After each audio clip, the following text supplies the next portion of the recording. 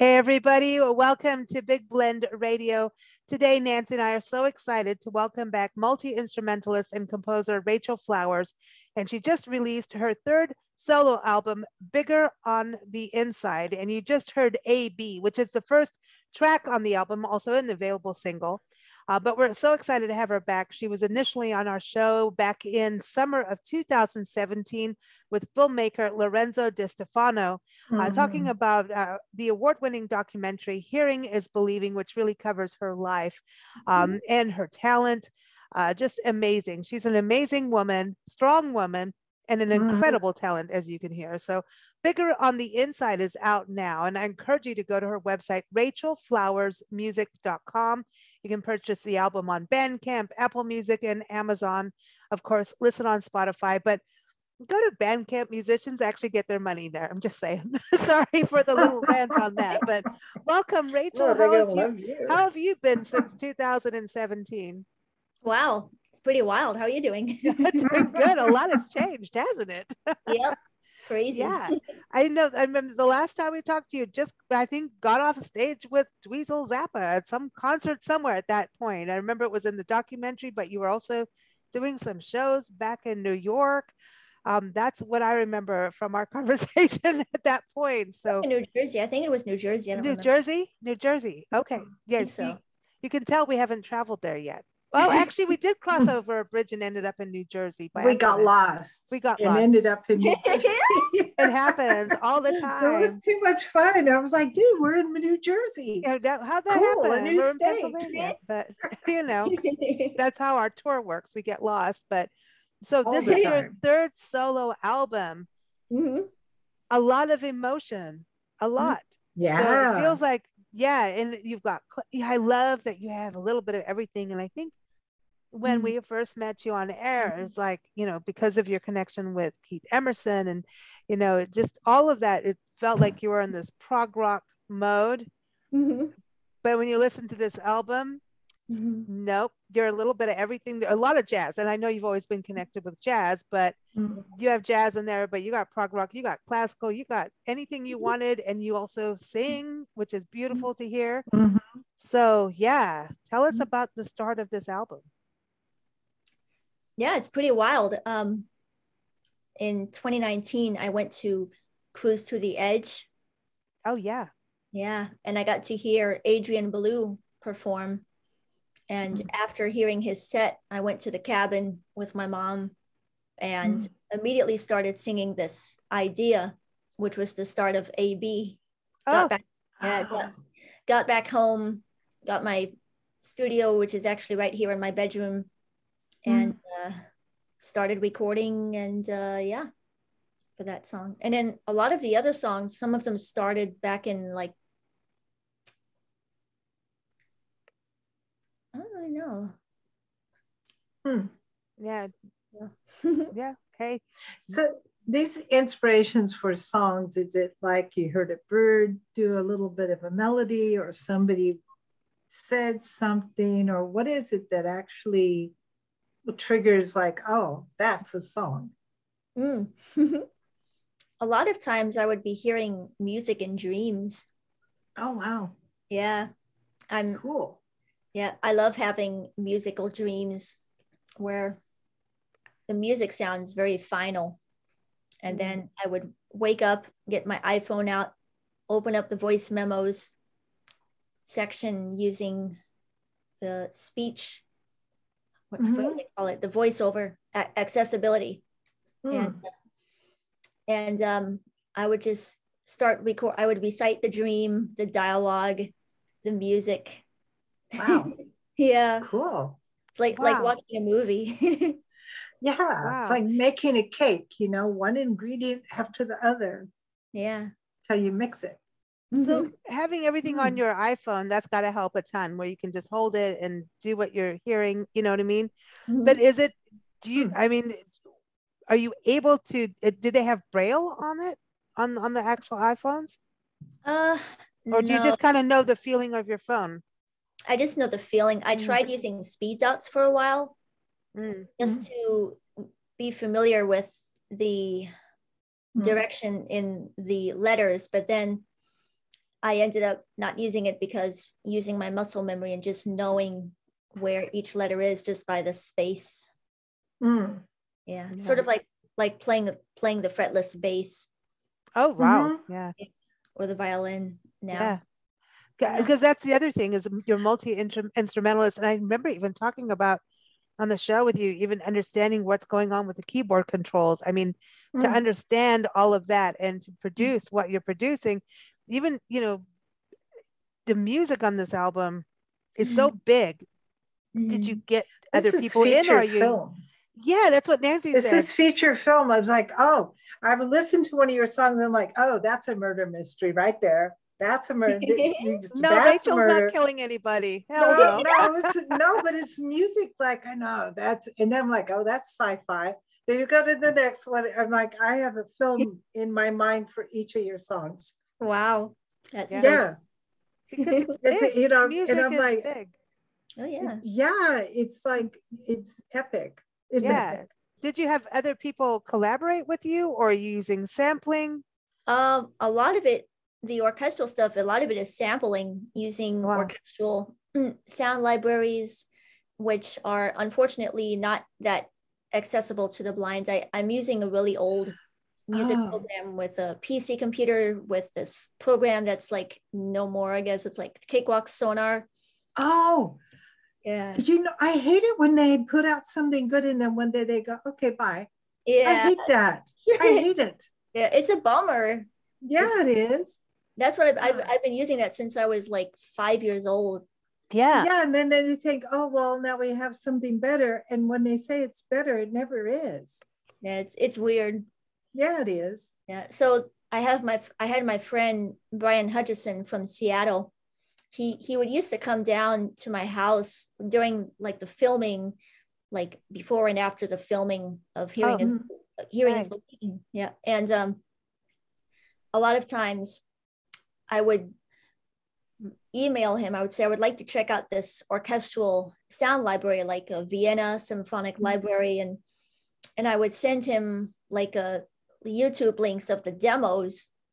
And when he would come down, he would show me the sounds via, like, he would tell me, okay, here's the violins, legato, like a lot of technical music nerd technical stuff. And I would say like, oh, yep, that's it. That's the sound for this. And then so that way, the second I open up, we put them into these huge templates. So then that way I don't have to ask if I'm going to make another template. Like if I want to do, if I want to write a piece that's going to use a gigantic orchestral soundscape, then I just open up the template with all those sounds right there. So then that way I can just get in there and get into film score mode, like James Horner or John Williams or George Martin, Phil Spector. Yeah. That's so cool. Yeah, because you've got this vibe. It's like, whoa, man, she's getting epic. This is epic. It's epic. What's great about it is, like I said, this is like an emotional album, bigger on the inside. Tell us about the title of that, because it does. That's what it feels like. It's like it could be hot and a little angry, or like Nancy said right before, she's like, the word is frustration. You know, everybody can feel what they want, and then that's, you listen to your voice and it's angelic, and it's like, okay, we're going everywhere on this. So yeah, I mean, thanks. Yeah, tell us about it. Was this something you thought as a concept? I know you're saying you were writing some earlier. My mom had the title from Doctor Who, I think. Oh, there we go. I love it. I love it. Good mom there. Yeah.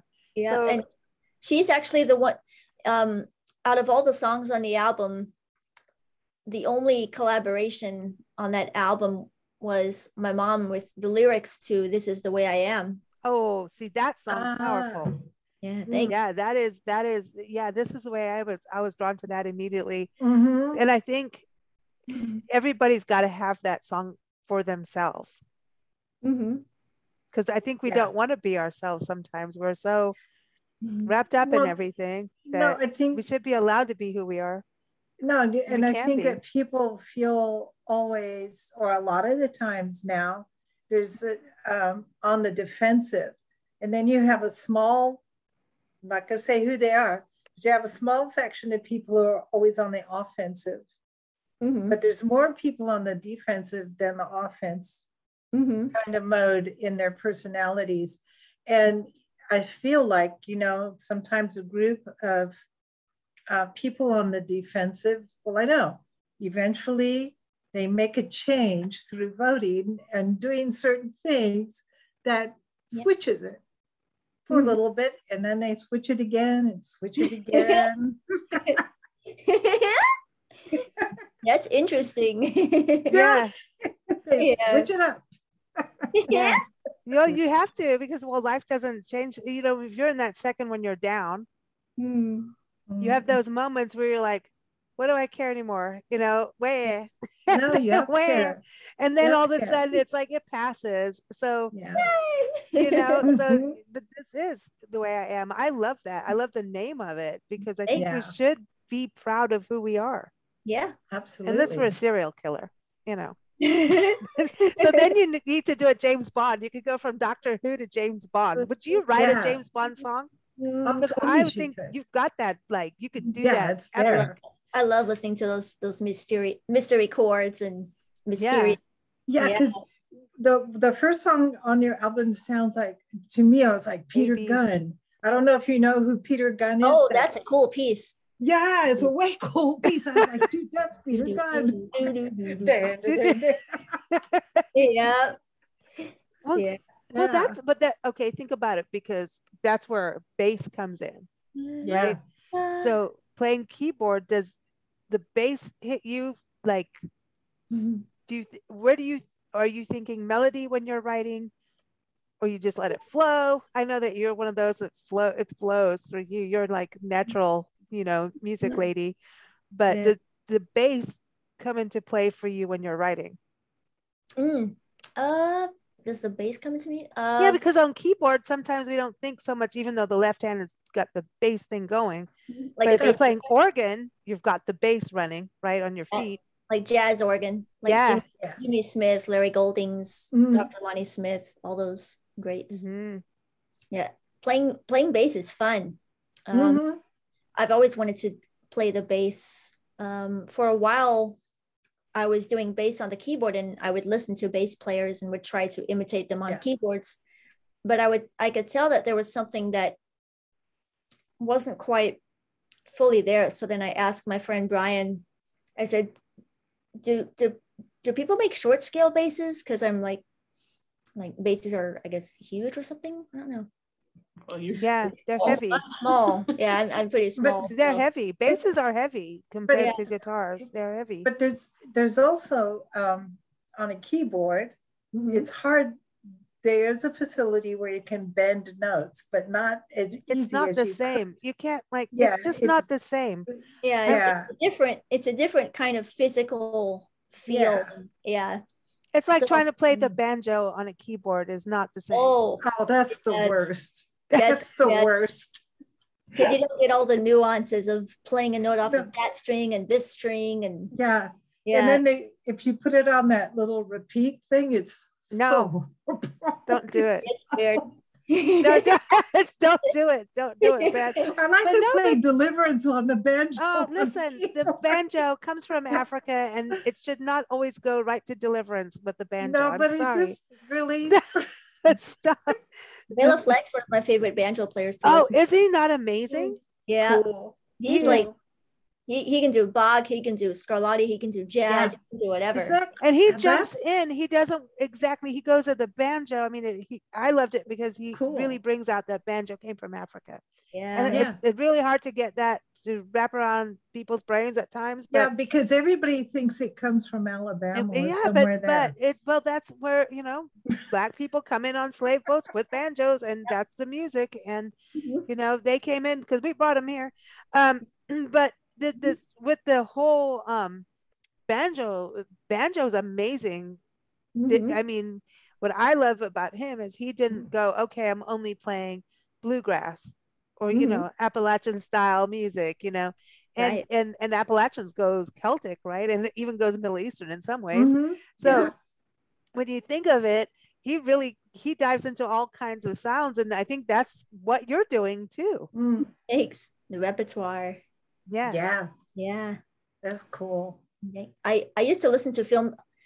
I think one of the first film scores that I listened to when I was very little was the Titanic score, the James Horner. Yeah. Oh, cool. Yeah. And not just the Celine Dion, My Heart Will Go On, but the rest of the score and how that song is used in so many different ways and variations, and just all the different the French horn. I think that's one of my favorite uses of the French horn, is that score. That's such an odd instrument, you know. I think it's just so cool because guys or the person playing has to put their hand in it, you know, and it's in it, not on it. Like obviously hands hold instruments or play them, yes, but they have to put it in there and then breathe on their own hand. It's pretty cool. The brass instruments are pretty crazy. I tried once and I was a little like, nah, I'm just gonna stick with the flute and the keyboards. And oh, did you try to play the trumpet? Yeah. Oh, that sucks. You end up spinning on yourself. I was thinking, it's hard. Initially I was thinking, well, it's got 3 keys. You can play all the notes with 3 keys. And then I tried to sound like, I'm like, no, man. I was going to stick with the flute and the saxophone and the keys. So yeah, the flute though, the flute is not an easy instrument to master. Yeah, it's how the lips navigate with the head joint, and how you have to shape your lips and place it on the lower lip. And like, you can pass out trying to learn the flute. But it's kind of like I tried harmonica. And I would fall over and pass out because I wasn't doing the breathing right. I couldn't quite get there. Oh boy. You just pass out. You're like, well, that was fun. But the flute, you talk about, you know, holding on your lower lip, but then you've got, how do you maneuver it? But that's the harmonica, to me, is one of the most coolest instruments. Oh yeah. People can have instant success of learning it, so it makes them want to continue to learn music. You know, that's why they give it to kids and everything, you know, but the technicality of it, of how you use your hands around it, how you can make echoes and non-echoes, and I mean, I think vibrato and Toots Thielemans and Stevie Wonder are my favorite harmonica player. Howard Levy's another one, like playing pretty much anything on the harmonica. My favorite is Johnny Master from Johnny Master on the Mama's Boys. They're a blues band now based out of New Orleans. And he's kind of got, it's like Muddy Waters and Led Zeppelin and old school really Fleetwood Mac got together and had a baby. You know, it's an incredible band. I encourage you to look him up if you like blues, you know. That's cool. They're very, very cool, but his harmonica playing really does go after Muddy Waters, and it's like he's like a train. He's like a hurricane. He's like a train, and then sometimes he's just like slow, and it's like how you feel getting up in the morning sometimes without coffee, and then it's like, yeah, now I got some coffee. Now let's go. You know, it's really good stuff. You know, but that's the thing about instruments. So with you singing and playing, I mean, how you play. When you're recording this, are you separating your vocals? Are you playing all together? I mean, because I know you perform live too. Separate.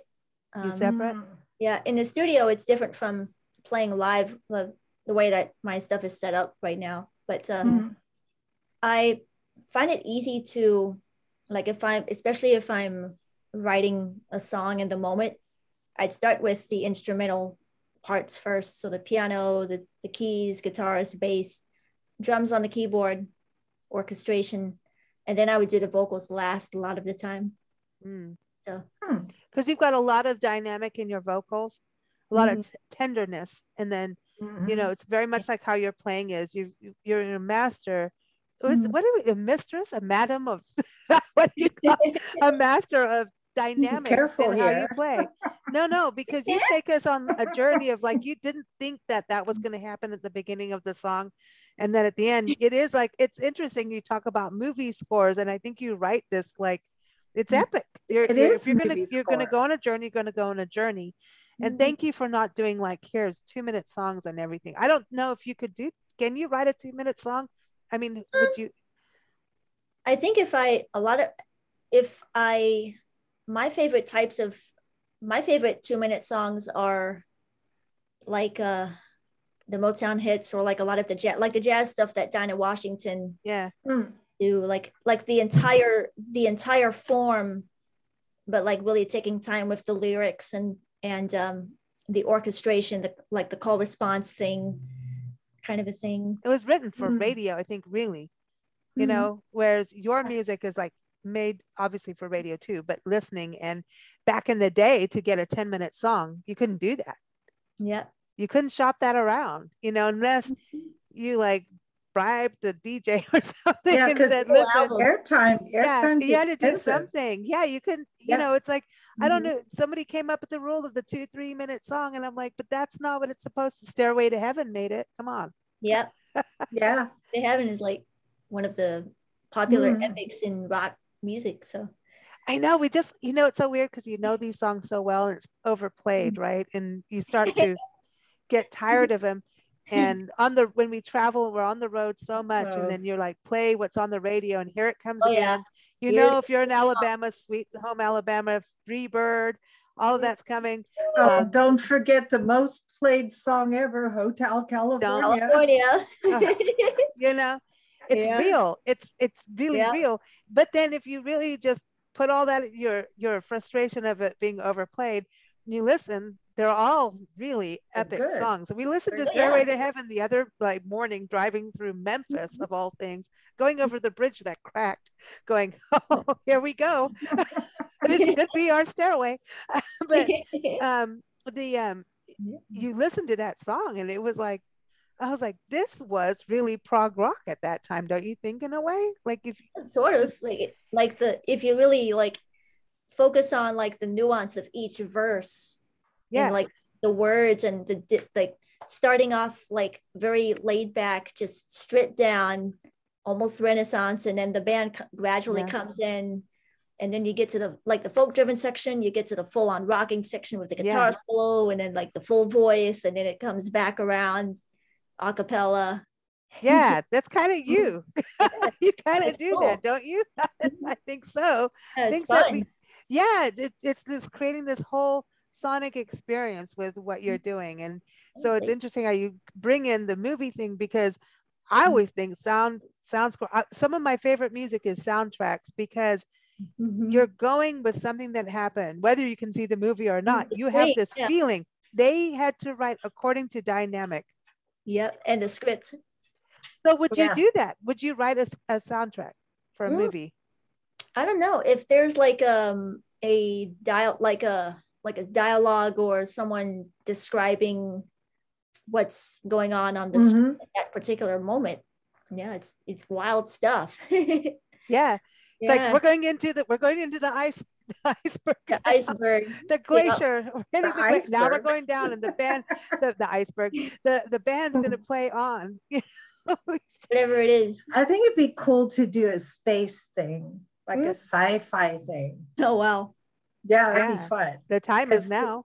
Yeah, because you could do anything you want. It's pretty free, because nobody can tell you, no, it shouldn't be like that.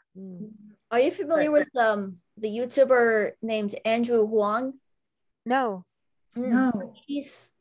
I think he's a pretty cool, he's like a composer, electronic technology enthusiast, but he does these really cool videos on 4 producers taking a concept of like a sample, or there was this really cool one called 4 producers write trailer music for a space film. Space trailer. And and it's all these 4 composers, and they're writing, it's like the same picture but different music, and it's so cool. We'll have to check that out, because they're all coming in. It's like, what did you do? Yeah, I like that. Cool. The 4 different views of that. That's awesome. Or sounds, I should say. Yeah, and what's cool is that each of the composers, they break down how they wrote the song and what technology they're using and what players they're getting, and stuff like, it's really, really neat. So that it's a total geek out. That's what it sounds like. So what are you writing music and playing on the most? What am I? Wise? Yeah. Let's start with keyboard because you play so many different things. Mm-hmm. Yeah, keyboards is the main one. Mm. Yeah. Yeah, for the pianos and the orchestral stuff and the drums. What are you doing on the pianos? Because there's piano parts too that I always find the piano, you've got to have the right keyboard to do the piano. Or are you playing them on pianos? Like, because pianos, they can sound really bad on a keyboard if you don't have the right one. And if they're not sampled with the nuance of a real piano.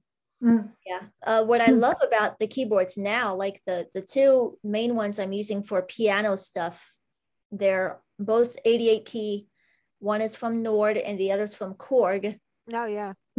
And so I use those to do a lot of the piano driven stuff. And it's amazing how sampling has really came a long way. It's like you're sitting at a piano and you forget that you're playing a keyboard. It's like you're actually playing a Steinway or a Yamaha. It's just amazing. But then, okay, do you have the feel though for that when you're talking about, okay, it can sound that way, but what about the feel?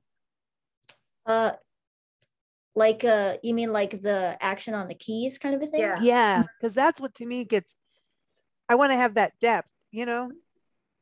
Yeah, what I have the Nord Grand and the Korg Grand stage, and they're both 88 key. And what I like about they sort of use hammer action keys.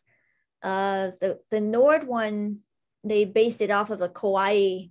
So the key action it's like you're at a piano. It's really nice light action. So I love light action. So it makes it easier to play like fun stuff. Yeah. So are you going to go tour with the album? I don't really know. I've just been doing stripped down piano versions of a lot of these songs. I did them at a virtual prog stock thing last year at the house. And then just was it at the start of October this year, I did a prog stock in New Jersey. It was all vaccine related, so I was very safe and I got to play a lot of these songs stripped down on a nice Fazioli piano in front of an audience again, which was pretty cool. Wow, that's cool. Yeah, and the third night was I was a lot more relaxed the third night performing them. So when you're playing in front of an audience, do you feel like the kind of electricity from the audience? Can you tell what they're thinking? I don't really know sometimes. A lot of times it varies on like what I'm hearing.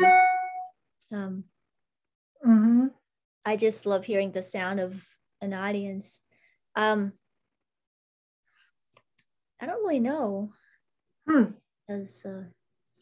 Yeah, no, I wondered because, I mean, our short band experience was the audience freaked me out. Yeah.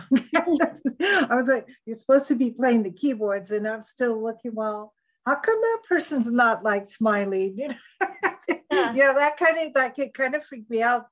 So I learned to like not look at them kind of, because it was kind of, you know, like trying to focus on your playing versus everything that was going around and the physical actions of the crowd kind of a thing. Yeah, you know, and then there was a lot of backstage things going on and noises. I was like, what's going on? Yeah, it was like, I found it really hard to focus. I really did, you know? That's weird. I've never really thought much of that a lot of the time. Sometimes I can just tell by the energy in the room, the dialogue, or just from the crowd and the echo of the room. And just hearing, I don't really think so much about it. I'm just happy to be in a room full of the crowd, hearing because I missed that last year doing virtual shows in my living room. I had to have my mom sort of be the audience. I'm like, I would finish a song and I would expect to hear the crowd and be like, how are you doing? And it'll be like, that, you know, that you're obviously, that's why you're performing and I'm not. I found it really like, oh no, I want to go back to my little studio with my keyboard all by myself. Whose dog is that? That excuse me, I dropped off for a second. I had like a coughing fit, a little allergy. I don't have COVID, everybody. No. No, there's I'm glad to see you back because the dog's barking now. I know. I set the dog off. Yeah, you did. Who let the dogs out? Who let the dog out? Sorry about that. I just got a tickle in my throat, and all of a sudden I was like, I went down. Sorry about that. No, I do not have COVID. I know everyone's going to think, oh no, I feel like that's the way we are in this world now. Sneeze or cough, you're, doomed, but we're not. We're not doomed, but sorry about that. But I was listening to the whole thing that you guys were talking about, and I think it's really cool what you're doing, and I'm so glad this is your third album. Me too. So, oh my gosh. So everyone, you can get on Bandcamp and go to Rachel Flowers Music. Go there, rachelflowersmusic.com. We want to close with The Darkness. I love this piece so much. Thank you. It's awesome. They're my favorites as well. So yeah, it really, it just takes you, when you have the title, The Darkness, it's like, oh, am I going to be sad and scared? And yet there's that, it's almost like you're just within yourself. I think it goes with the title of the album, Bigger on the Inside, to me. Yeah. Cool. I love that. When did you write this? I started writing this around like 2016. Oh, wow. Yeah, it was after the passing of Keith and Greg, like Keith Emerson and Greg Lake. And it took me a while to get back to writing progressive influenced music because I took a long break from it.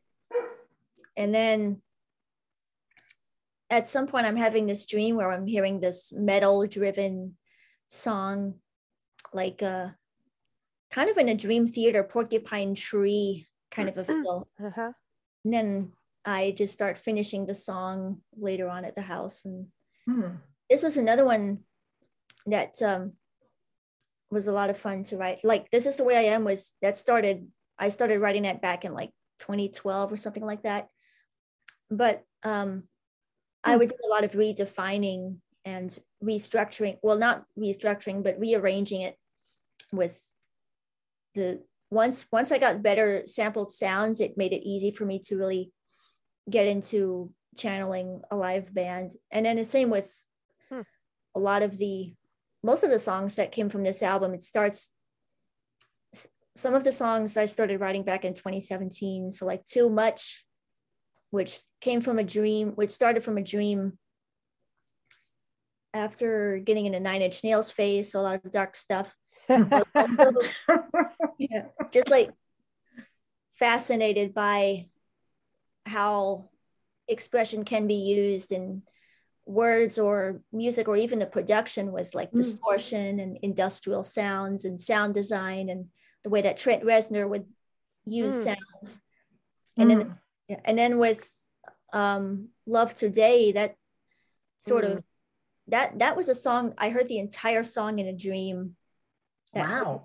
Yeah. And then the second I woke up, got the phone out, made the voice note with my voice and playing on one of my Nord keyboards, and just reworked a couple sections, wrote the words and recorded it.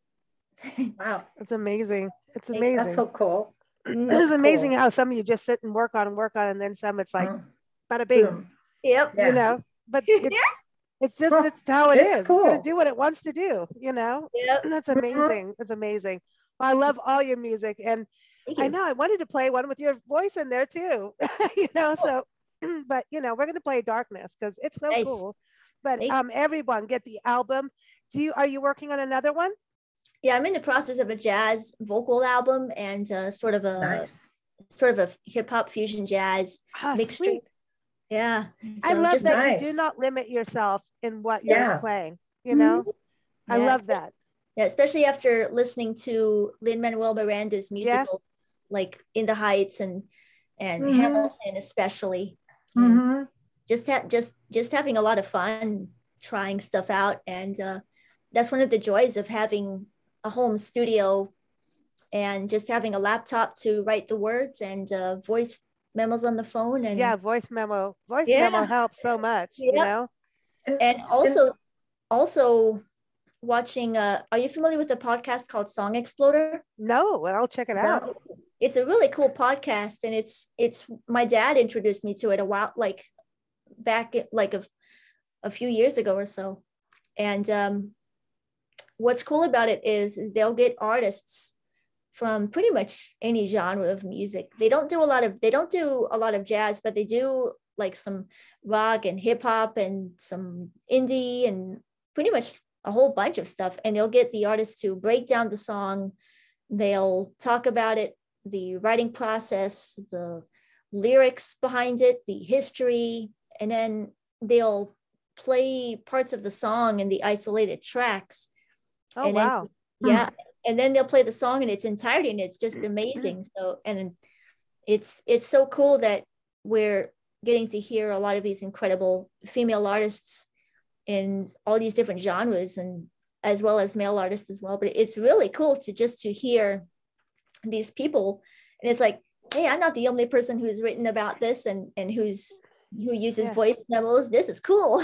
Yeah, you know, a lot of the musicians we interview talk about using voice memos a lot because you need to track it down immediate, you know. As soon as it comes in, you got to get it recorded. And we all know writing it on a note of paper is not going to work. You don't know. If I try to do that and read my own writing, it's not happening, you know. But it's interesting when you bring up women in music. Right now we have, you know, women in music that's grown, you know. Oh, yeah. I mean, they've always been there, right? But to actually get them get there at the forefront, it's also the same as what's happening with women in film right now. And yeah, it's exciting. It is. And so how do you feel about that? I mean, have you had that where you have to kind of like, listen, I'm viable as a woman. I'm a good musician. You don't put me aside. You know what I mean? Have you ever had to feel that way of, hello, take me more seriously? No, I never really thought much about it. I just like to demonstrate it just through recording. Yeah. So, but I just love the more we can get women out, because I think especially in rock. Oh yeah. We're more than backup singers and dancers. Thank you. Nothing wrong with backup singers because they're crucial. Yep. Exactly. They are crucial. And dancers are crucial too. So that's not my point, but at one point that's what we were, you know. Especially in the progressive rock world, it was mainly like the backup singers, like the Pink Floyd thing, which was cool. Yeah. Mm-hmm. I was thinking, Pink Floyd would not sound the same without the women singing. Same as the Rolling Stones, right? Oh yeah. Yep. And let's not leave out Tina Turner. No. She's the epitome. She's the best. She is. And she could dance on top of it all. I don't care. We have all the dancers out there now, but Tina Turner worked it, man. She works it, man. Dancing. Yeah. Got that energy in her voice. Yeah, she does. Like, she brings it on home. Got it. Yeah. She rasp and control at the same time. That's so amazing to me. To be able to sing and also play an instrument, or sing and dance at the same time, like I don't know. That's like the epitome of multitasking, you know. Yeah. A lot of concentration and a lot of like practice. Yep. Yeah. And with singing, it's just been a lot of fun, like taking voice lessons since like 2014. I started taking voice lessons because for a while I was a little nervous about singing.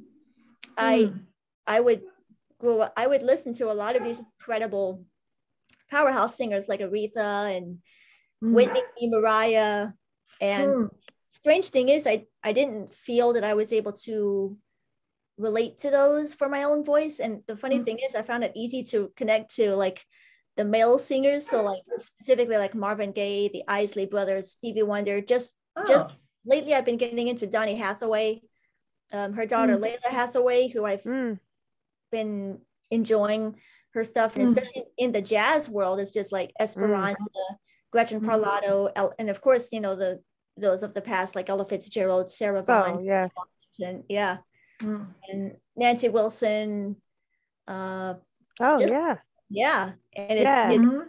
yeah, and what was cool about my voice teacher is that her son is a guitarist, a jazz guitarist, and I would often play with him because I would do jazz shows in Ventura, and he was the one that suggested, because I would be singing some Gretchen Parlato or Becca Stevens songs, and his name is Hans Otzen, and he said, you know, my mom is a voice teacher. If you're interested in taking voice lessons, I was like, that would be pretty cool.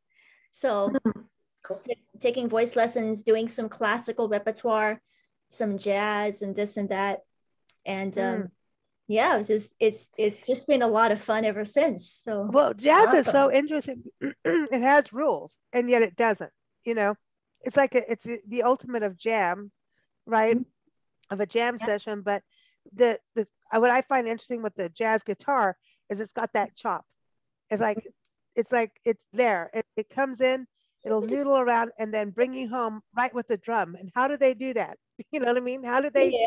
synergize that with the drums going off too? But like there's I love when jazz has percussion in there, not Mhm. just the drums. You have to have that other The conga. floaty. Yeah, I want the floaties. Well, the thing with jazz is you have to know the rules before you break them, Yeah. to break them properly. Like, so if you're in prison and you're going to break out, you got to know how that lock is on your door in order to break out. You can't just like keep ramming your head against it or something. You got to know. So you got to know the rules so you can break them. Mm-hmm. I think that's a good way to live life. So You also have to know when to fold them. No, kidding. yeah, know when to hold them. Oh, see, that's what I just know how to fold them. I don't know how to fold them. Yeah, apparently. Yeah. But What I love about listen, like I've been going back and listening to a lot of Ella Fitzgerald and Dinah Oh. Robinson and Sarah Vaughan, and I'm mm, learning yeah. a whole lot of different stuff from them. Like Ella Fitzgerald, what I love about her is that she would sing the melody the 1st time through in the song, and then with then, some subtle ornaments, but it's all about the melody and the words. Mhm. mhm. And then when it comes to the second chorus, then she can just Yeah. yeah. See, And then because she has to lead you in. She Yeah, leads 'cause you she's- in, and then it's like she's like, now here it you're is, still thinking of babies. this, Now and I'm gonna mess with it. it's Yeah. almost like giving you headspace to soak Yeah. in the actual melody while I'm going to do Yeah. this. You know what I mean? Yeah. She almost allows us to have a slow brain. You know Well, what I mean? no, it's because if she has to be sure you're on the same page Mhm. before she messes with it. Because if Yeah. she messed with it first, she'd lose a lot of people. What I Yeah. like is that energy of going back and forth as well, Mhm. and watching something just develop impromptu, just that Yeah. happening, you know, just hearing that boom to boom. Oh yeah, well, watch this, you know, that, Yeah. well, Yep. watch this, you know, that's Yeah. that to me is like, The okay, trade-off. because the trade-off, but Yeah, where are we between the going? drummer and yeah. It's like, where are we going? And it just Yeah. starts going, and nobody knows really where it's going. You're getting Yeah. on this train going, I got a ticket for nowhere, but we're going somewhere. You know, it's awesome. It's Going awesome. somewhere. That's the name of my second album, Going Somewhere. No way. Oh, cool. I didn't know that. No way. Cool. That's so cool. I like it. I like it. So So we're always going somewhere. That's every neat. few We are. days. Yeah. Going Somewhere. That's my second album. And it's got Cool. that was the start of me really writing vocal tunes. Oh, So Right on. Going somewhere. I like it. I like it. that's Great. sort of in the jazz meets R&B kind of a thing. I like that though, because they are connected. Mhm. Yeah, And then it's like jazz and blues are not the same, but they always put them together. yeah. And it's like, no, but they are. You know what I mean? It depends on how it's done. Yes. Yes. Yeah. But it's just talking about like how music is labeled. Oh yeah. Yeah. The pigeonhole. yeah. Yeah. Jazz Yeah. and blues. I'm like, no. Yeah. There was that lyric, and this is the way I am, because it's probably about something different, but still that epic feel, you cannot pigeonhole me. Well, and Good. that is across the board especially when it comes to any kind of art, performing arts, painting, whatever. Oh, you're a landscape artist. Yeah. No, I could also do still life, or I could paint wildlife, or I can paint a nude or whatever.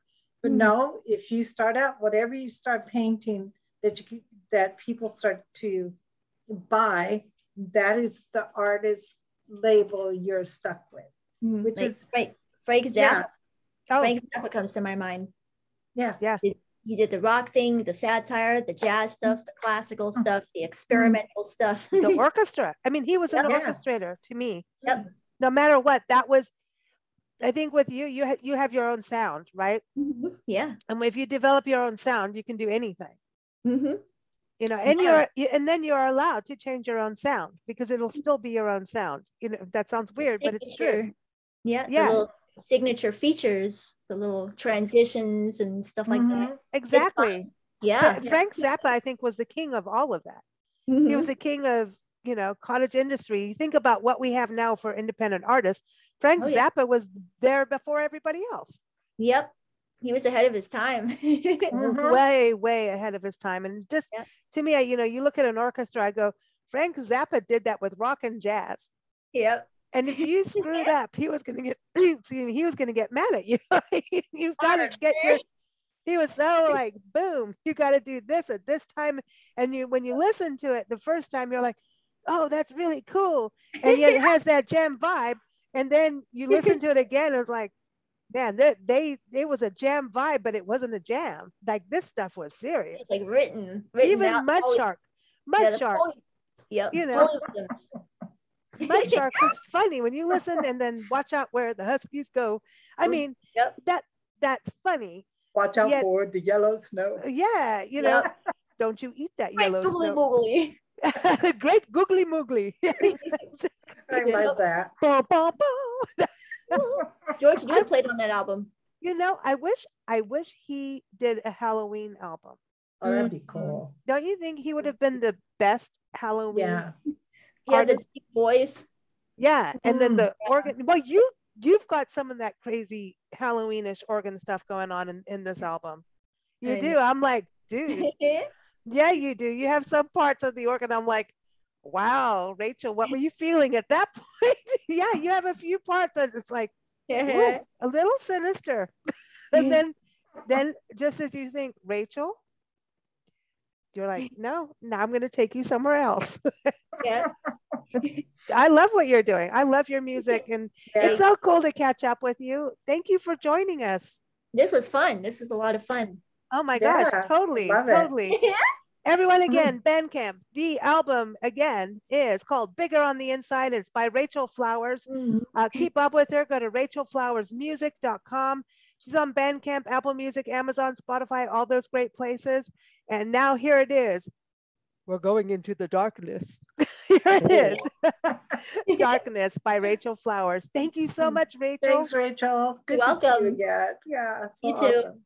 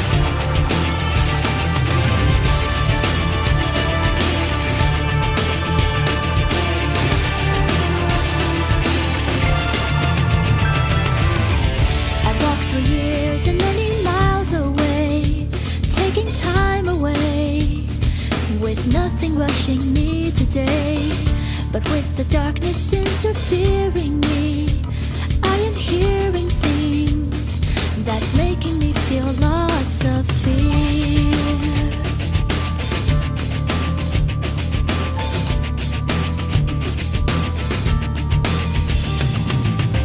I'm running faster as I leave this place, always on a race, with only one real goal in mind, the rumble of these massive thunderclouds coming all around.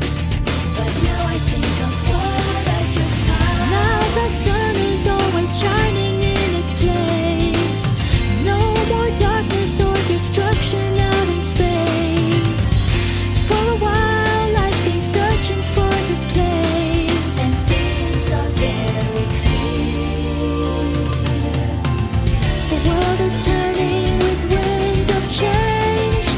The world is speaking of winds of change. This place is moving to rearrange again. But the darkness always comes back again.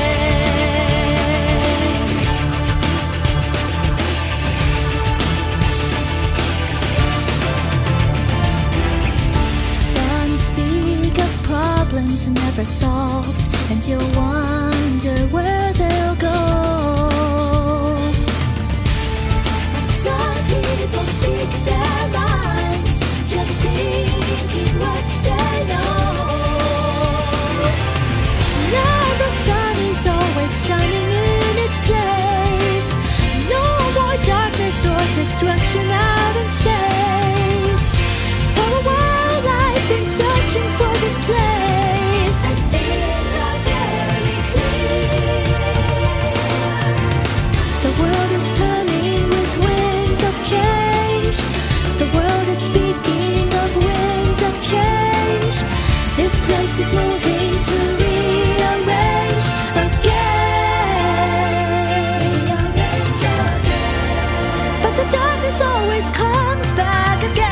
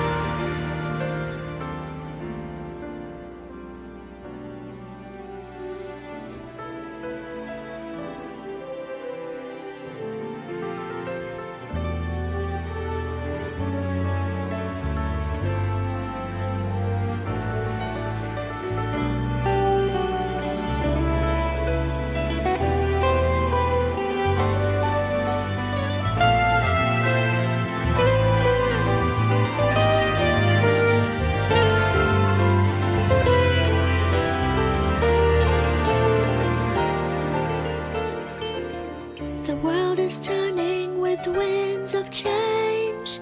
The world is speaking of winds of change. The world is turning with winds of change. The world is speaking of winds of change.